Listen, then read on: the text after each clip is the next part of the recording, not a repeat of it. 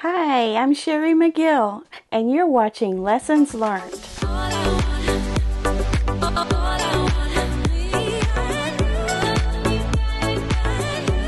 Hi everyone, I'm here to announce the Scrap Table Runner Challenge that we're going to have going on from starting today, which is August the 17th of 2022, and we're going to run it through September 2nd of 2022, and that is about 2 weeks and a couple days, so we should be able to get something done in that amount of time, don't you think?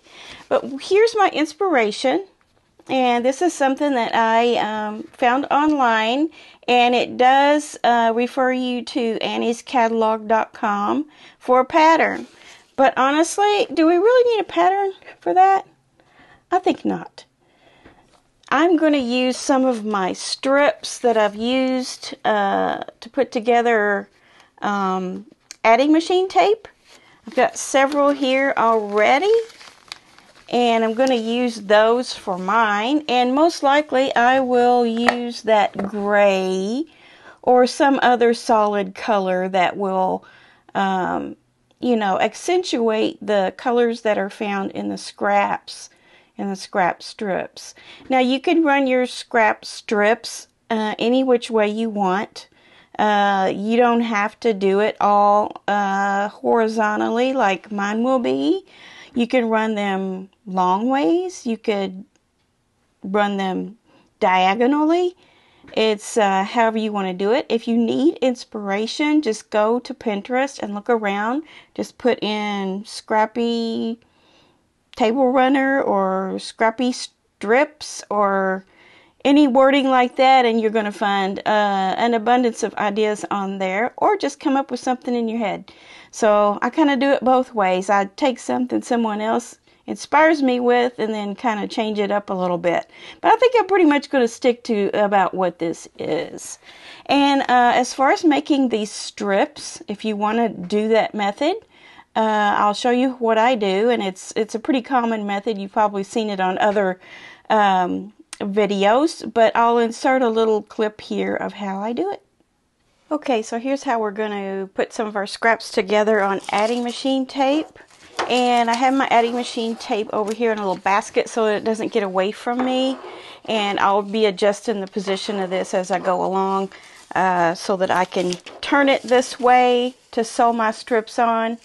And just keep this under control. Sometimes it's right here and sometimes it's way over here. So just kind of have to adjust, where you're at the moment on your strip, that basket. But you could use, a mug or any other kind of little container that would hold that in place. So just pick out some of your scraps and give them a quick iron. And it'll make all the difference in how fast this goes. If you got a bunch of wrinkled up stuff, you're going to be constantly trying to spread it out to get the seams to go together.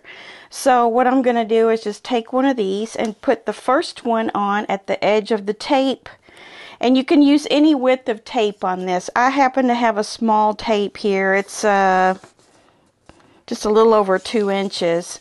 You can get much wider tape if you want to. I just happen to have this on hand, so I'm going to use it. No sense in going out and buying more if I don't need to. But you do have more options. The wider it is, you can cut it into smaller strips. Or you can leave them wider if that's what you prefer. So just take maybe an opposing color and put it over the top and let it hang over the edge of both edges. Like on this one, I have a whole bunch that I'm going to trim off. And then up here, I don't want to put it right at the edge. I could, but I prefer to go ahead and let it hang off a little bit. And that way, when I trim that whole edge, I can just do it all at once and know that it's all the same. So here we go. All you have to do is just stick that next piece right sides together onto your first piece and try to keep it straight. You don't have to keep it straight. You can make it go wonky if you want. But if you get it too wonky, then you're gonna need longer pieces. That's gonna extend the amount that you need to have on here. So I like to keep mine straight, but you can definitely do it you know, wonky or on a diagonal if you prefer to do it that way. So here we go. I have my 1/4 inch foot on, and I'm just going to sew right through those two pieces of fabric that are right sized together and the paper that's on the back. Lift up, cut it off, and then finger press open or to the side, and finger pressing those two apart, so that when I start on my next piece, I'm not gonna have a bump right here. So, you know, you don't want to have a little hill right here of fabric. You want it to lay straight. So just finger press that down, and then go ahead and lay your next little strip of scrap on and sew it as well, the same way you did the first piece. Pull it out, clip it off, iron it open with your fingers. There, I have 3 pieces now. And then I'll go ahead and grab another one. And on this, I would just use, that's a selvage, I'm not going to use that. On this, I would just use nothing less than maybe 1 inch. And that way, you know, it won't get lost in there. It's going to have 2 seam allowances, you know, 1 on each side. So if you have something less than 1 inch, it's going to disappear. Now you can go that route and have really tiny strips of fabric. There's no problem with that. But if you want to really see your fabrics that you put in there, the design and the color, you want to probably no less than 1 inch. So let me do one more for you here.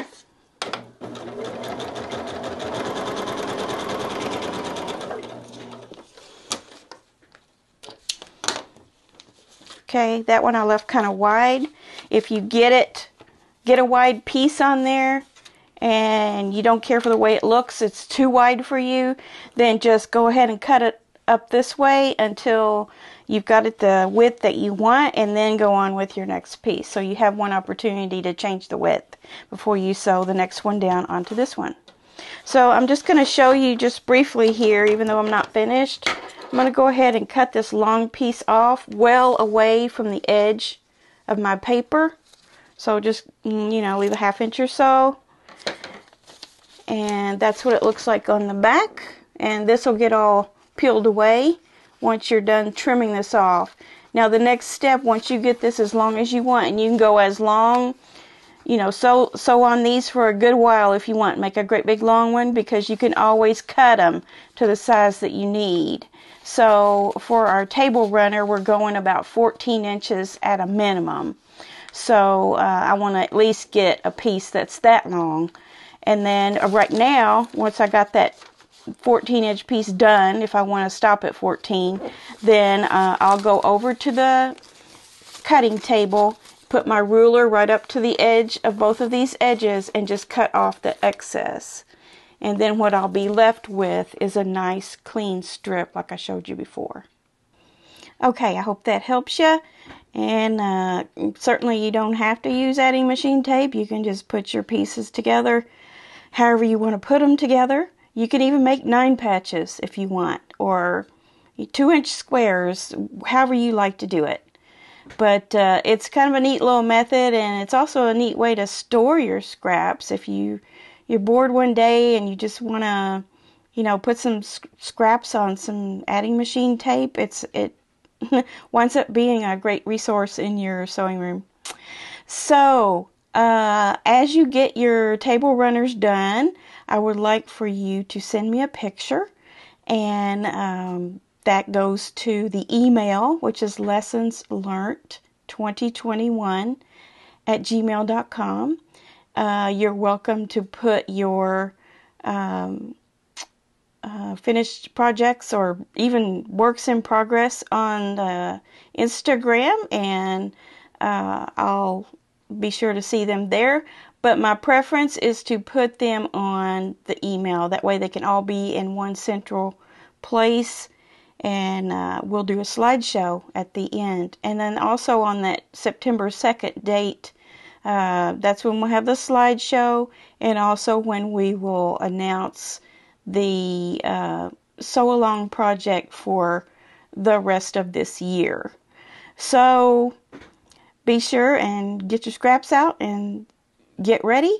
Start sewing them together and whip out a nice, cute, scrappy table runner, or a table topper if you prefer the square version.